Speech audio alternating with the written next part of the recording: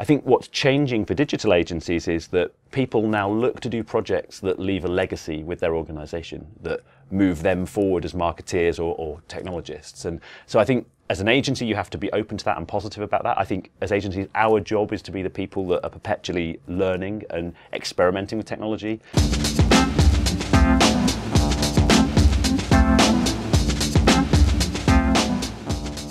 Hi, this is Eric Jones with Velocitize. I'm here with Jim Bowes, who's the CEO and founder of Manifesto. It's true. One of the leading digital agencies in London. Yeah. Welcome. It's good to have you here in Austin. It's great to be here. I'm really excited to be back in Austin. It's 5 years since I was last in this building, and I spent some time with WP Engine 5 years ago. I think around about then, Manifesto is 6 years old, and we just hosted our own website on WP Engine. So that's how we first started working with WP Engine. Yeah, it's good. It does seem like the remit has shifted a bit for digital agencies. Right, where you were kind of boxed into an area, improve our website, do X, Y, Z.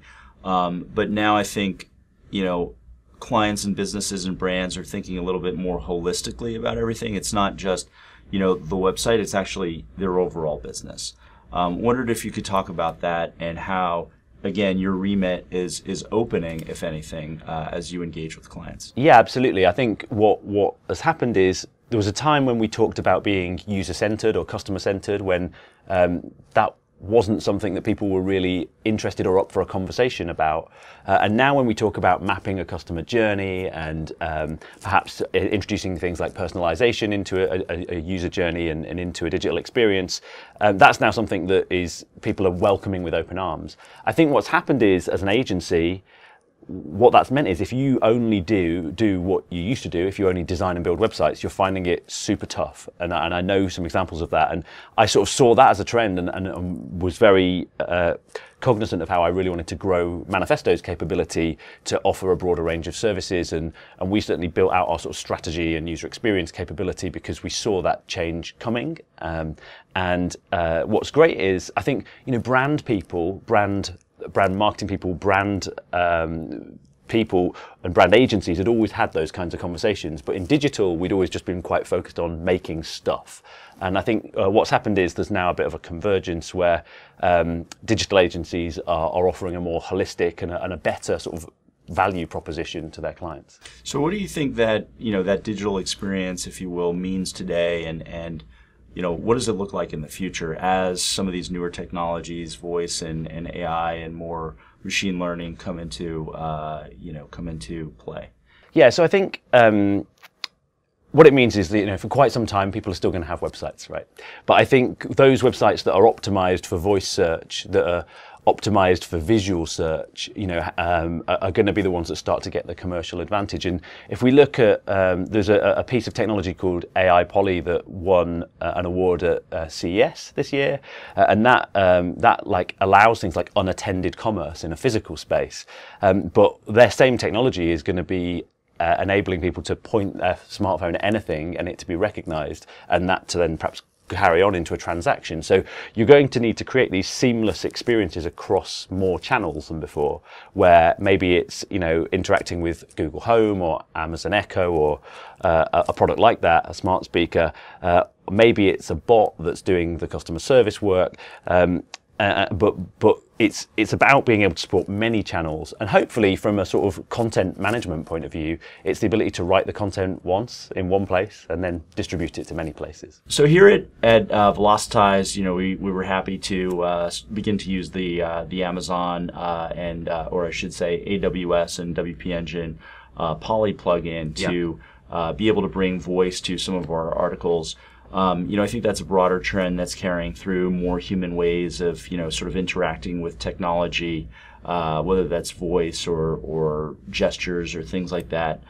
How do you counsel clients to think about, how to raise visibility or awareness of their brand on a voice shelf, for instance, versus being on a physical store or competing simply online among, many websites or different content. I think what's really important is that a brand and the teams within a brand are considering these technologies. So perhaps the first thing I would encourage is playing.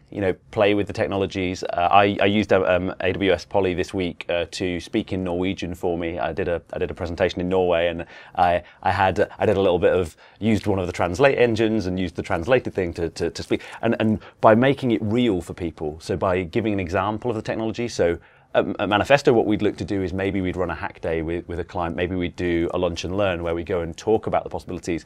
And I think if you can get a brand and people within an organization excited about the possibilities, and they start having the ideas for how they could apply it to their brand, because the people within a brand are the experts in their brand and their customers and their products and their services. And so I think what we can do is we can coach and we can guide. And I think what's changing for digital agencies is that people now look to do projects that leave a legacy with their organization, that move them forward as marketeers or technologists. And so I think as an agency, you have to be open to that and positive about that. I think as agencies, our job is to be the people that are perpetually learning and experimenting with technology. When it comes to Amazon, one of the things they've got an AWS Deep Lens camera coming out. So a deep learning video camera for $250.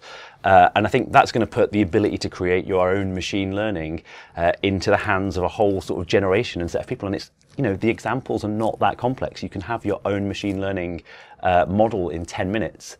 Admittedly, it helps you work out whether something is a hot dog or not, but that could be useful. How do you think brands or companies, tech companies, will address the issue of trust in some of these newer technologies, given the fact that a lot of people won't be very familiar with, AI, machine learning, robots, cryptocurrency, whatever the case may be? How do you think about that? I think that's a really interesting question because I think the issue of trust is going to be one of the biggest issues of the next few years. I believe that it's in about 3 years' time that we will all consume more fake content or fake news than true news. And so I think it's up to the community of the internet, of technology, of the world to find solutions to this. And I think one thing that we've historically been quite good at is finding ways to work through these challenges that get thrown at us. I mean, there was a time that we were overrun by spam in our email, and broadly speaking, apart from the odd bit of spam that or non-spam that goes in my spam folder these days, that problem's pretty much solved. So I think we have to believe that if fake news is the internet equivalent of email spam, that we will find a solution to it. I think blockchain as a technology is perhaps one of the things that could verify information. And so the trend is called Veritas Media, I believe. But I think that's just a fancy way of saying a way that you can trust stuff. And I think, because of the distributed nature of the blockchain, it could provide a way of sort of saying this person is definitely who they say they are, or this article is definitely from this source. And I'm hopeful in that regard about that. Jim, thank you very much. Pleasure. Thank you. Cheers.